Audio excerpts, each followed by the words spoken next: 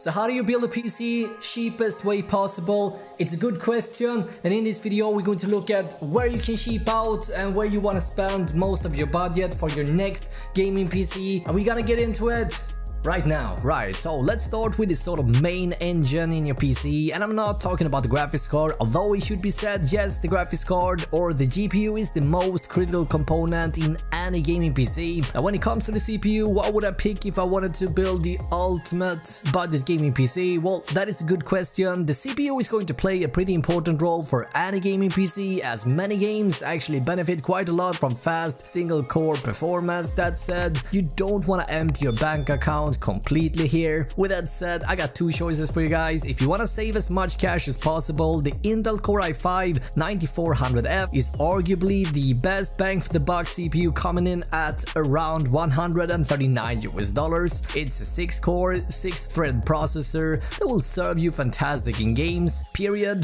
That's it. If your goal is only to play games, this is the one to pick. Me personally, however, I like to do lots of other things except just games on my PC, and so if you, like me, like to do other sort of things, maybe you want to capture videos, maybe you want to stream in the future, or you want to use your PC for more types of things outside gaming, well, in that case, let me present, this is the Ryzen 3600. It is based on AMD's latest Zen 2 architecture, and it's almost on par in terms of IPC with Intel's Skylake architecture. It means that the single core performance is excellent on the CPU, and as we can see from previous tests I've done, the 3600 is almost on par with Intel's flagship, the 9900K, for just a fraction of the price. But let's look at the specifications. So this one's got 6 cores and 12 threads, with a base of 3.6 and a boost of 4.2, and for the most part when you're gaming you're going to stay above 4 GHz pretty much all the time. So to wrap this up, if your budget is super strict and you're only focusing on gaming, the Core i5-9400F is the answer, but if you want to do lots of stuff, more heavy loads, etc., the Ryzen 3600 is the way to go. Now, in any game, the graphics card will be the weakest link in the entire system, and picking the best graphics card right now was quite easy. I've been saying this for years now. I don't recommend anyone picking a graphics card in 2019 with less than 8 gigs of VRAM, and there is an excellent reason for that. Next-gen consoles are going to give every game outer a bump in system requirements. If you're thinking about keeping your gaming PC for a long time, 6 GB of video memory will be obsolete in a few years, but please feel free to question my statement if you think I'm wrong here. Anyway, for the graphics card, I'm picking the Radeon RX 590 because of two reasons: the VRAM and the performance. So in terms of performance, it's pretty much neck and neck with the GTX 1660 from Nvidia, who's only got 6 GB of VRAM and also is $60 more. And right now you can pick up this gigabyte card RX 590s with 8 gigs of VRAM for just under $200. Now, if your budget is strict and you want to save more, I highly recommend having a look at the used market. If your budget is super strict, I would recommend having a look at the RX 570, which can be found for under $100. Or you can also look into the GTX 1060. In terms of performance and frame rate, what can you expect here? Well, I wanted to show you guys the performance. Here we got a few popular games. I decided to also throw in a GTX 1660 to give you guys a better idea how things looks in comparison. Now keep in mind the GTX 1660 is pricier, it has 2 GB less VRAM, and as you can see, for the most part the performance is still more or less on par.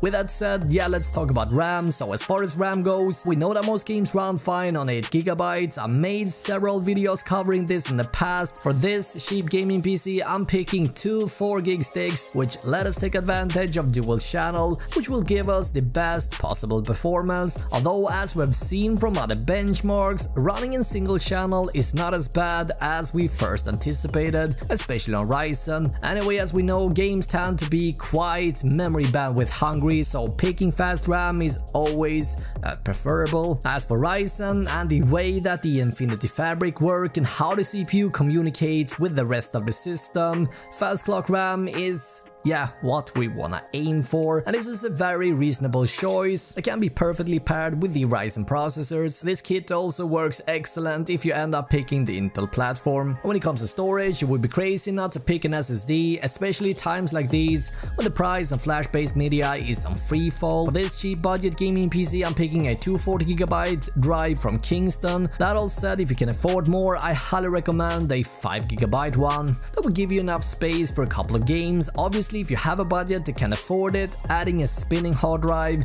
is what I recommend if you want to be able to have more than just, I don't know, 5 games or so installed. And as for the mainboard, if you're picking the Intel platform, I recommend this one from MSI, and this will do the trick for you, no problems. As for Ryzen, the Strix X470 from Asus is a brilliant motherboard, but it requires an update to work with Ryzen 3000 series. In order to get the Ryzen 3600 to work on this particular motherboard, you need to first apply an update to the BIOS. That will require a 1st gen or a 2nd gen Ryzen processor. And so if you don't have a friend or family member that can borrow you the 1st or 2nd gen Ryzen, you will need to look elsewhere. This one, for example, from Asus got something called BIOS Flashback that lets you plug in a USB stick on the back and update the BIOS without having to even start the system, and the whole process takes you like 1 minute or something, and I made a whole entire video showing you how it's done, and this is what I highly recommend. Currently you can find this mainboard, the Crosshair, which by the way is a top performing Asus motherboard, for just around $179 if you buy this refurbished one. I know this one is a little bit on the higher side, guys, but trust me, this motherboard is worth it. Lastly, we got the case, and I'm going to leave this one open, and I think it's essential not just picking the cheapest one that you can find here. You want to pick something that speaks to you in terms of appearance. When I built the $1000 gaming PC for my friend a couple of months ago, we ended up picking the H500i from NZXT. It is very versatile, it's easy to build in, it supports the most common ATX standard. It also got enough clearance for most CPU air coolers.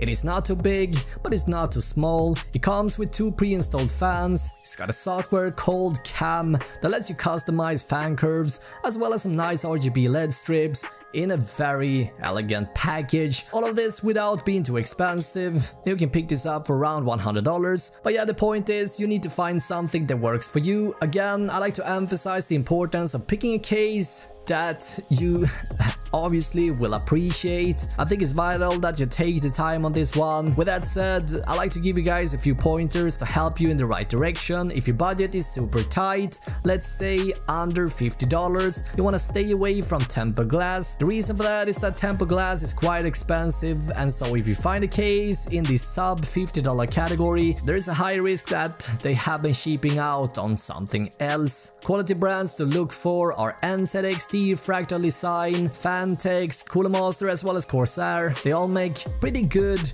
budget cases, and for the most part you can expect thicker material, smart solutions, lots of cable holes, and for cable management, USB 3 in the front, as well as a few included case fans. As for no-name brands, I'd say you want to avoid those at all costs. Last but definitely not least, as for the power supply or the PSU, this is what I would pick. It's got the basics like 80+ certifications and enough headroom if you, let's say, you want to add a few more hard drives or even upgrade your graphics card. In case you have any questions, as always, please leave them in the comments below. I'm gonna do my best to help you guys out. As always, feel free to join the Discord server. I'm going to stay in there and act as a support guy, and if you got any technical difficulties, I'm gonna do my best to help you guys out, answering any questions you might have. And yeah, I guess that's pretty much it. In the meantime, thank you so much for watching this video, and please watch either of these 2 videos for more awesome content. But until next time, you have an awesome day, right? Bye.